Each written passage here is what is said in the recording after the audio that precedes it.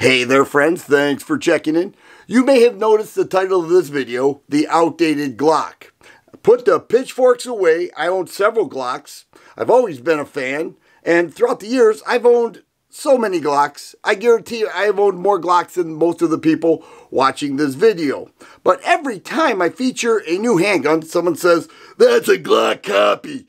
And it got me thinking, are all these new handguns and some older handguns, are they Glock copies? Is it because they have a polymer frame? Here's my Glock 19. I love this gun. I speak very highly of this gun. But Glock wasn't the first to come out with the polymer frame. HK VP70 was back in 1970. So who copied who? I'm watching these other manufacturers come out with all these features that people want in a handgun. Glock was late to the party, even with back straps or night sights in the case. Glock was late. We look at forward serrations, undercutting the trigger guard, optic ready handguns. These other manufacturers are coming out with these features on handguns for a much lower price than Glock. Most people buy a Glock with the expectation that they are going to upgrade the Glock and pay $200, $300, $400 to get it to the way they want it. And I think that's cool. I'm all for customization. But how can we say everything's a Glock copy? It seems to me that Glock is actually copying other manufacturers to stay up to date with what shooters want. Let's head over to the table and we'll take a look and talk a little bit more about my points here. Here's my Glock 19. It's a Gen 4. It has had some modifications done. First, it has night sights there. The finger grooves, which I could not stand, were shaved off. The trigger guard was undercut. All this was aftermarket. It does come with 15-round mags. We know that, and we love Glock mags. I don't think anybody could argue with that. However, this gun that used to sell for right around $525, $550 now sells, on average, right around $600. When people get this gun, they put a lot of money into it. In most cases, they do. And Glock has the aftermarket support like none other. But once you start putting money into it, you realize, hey, this is adding up to a lot of dough. So let's take a look at some of these other handguns. Let's start here with the Lone Wolf LTD 19. Lone Wolf they still make aftermarket parts for Glock. They've done it for years, especially those conversion barrels. They do a great job with conversion barrels. I've owned several throughout the years. And frames and so many other parts. They decided to make their own handgun. They said, we think we can do it better. That's me speaking, not Lone Wolf. But I think they did in many ways. They made the grip a little more vertical. People complain about the grip angle on Glock, and they made it a little more vertical. I noticed that at the range right away. They kept many of the same features that people love about Glock, but I will say, ergonomically, this feels much better. I am very much confused why Glock hasn't slimmed down that grip, because a lot of people will say it's very blocky.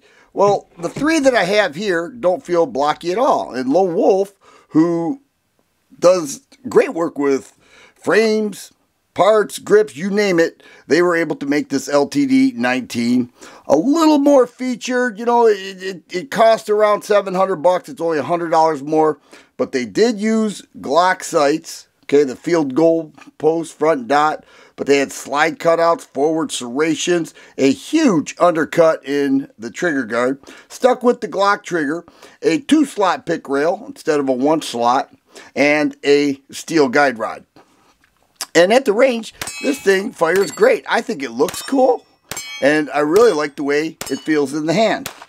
I have to believe a company that knows Glock as well as Lone Wolf does would create a phenomenal handgun, and I think they did with the LTD 19. Here's an 80% Arms GST9. I love what 80% Arms did with this. Now, this also takes Glock bags, so does the LTD 19, by the way. And I mentioned that's a great add-on to any handgun, Glock mags. But they also put cutouts in the slide. They made it optic ready. Use Glock sights. I'd like to see some 3 dots. A full pick rail there. Undercut in the trigger guard once again. Gas pedal. thumb rest right there. It is on both sides. And out of the case, this offers so much more than your standard Glock 19. It has a great feel to it, not as blocky once again. 4-inch barrel. And let's see, I can't remember.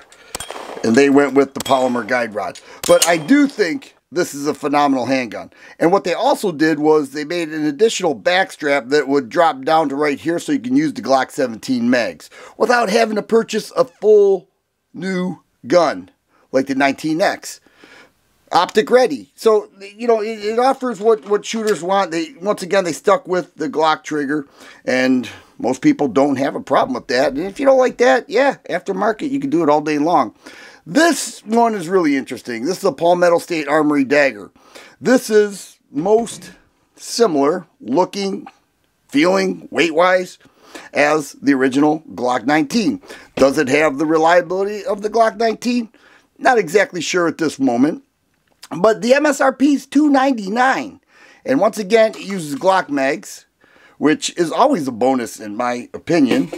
The 1-slot rail, forward serrations, 3-dot sights. They are all metal, and a steel guide rod.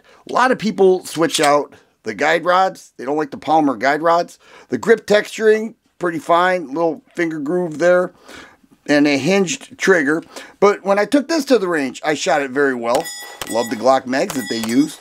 But this is half the price of the Glock 19. I like that. All right, $299, $599. We'll just keep it simple like that. And for half the price, if this thing proves to be reliable, which I think it will, all expectations are that it will. Some of the viewers of this channel said it's certainly reliable. Then this is a much better deal. Does it offer more? Yeah, a little bit. It has steel 3-dot sights, forward serrations, undercut in the trigger guard, same magazine, and I think a nicer grip texture. All three of these guns offer, in my opinion, more than the Glock 19 for not a lot more dough. You know, to get this to where you want it, you're spending a ton of money, and some of these other manufacturers are pumping it out right out of the case. So, are these Glock copies? Yeah, they are Glock copies. They certainly copy the magazine, the barrel length, and many interchangeable parts. But did they make it better? That's the question. Did they make the original Glock 19 a more attractive handgun with the features that shooters want? And I say, in most cases, that answer is absolutely yes. If you like videos like this, please subscribe and share. I always appreciate the thumbs up button. Thanks for watching, and you guys be safe.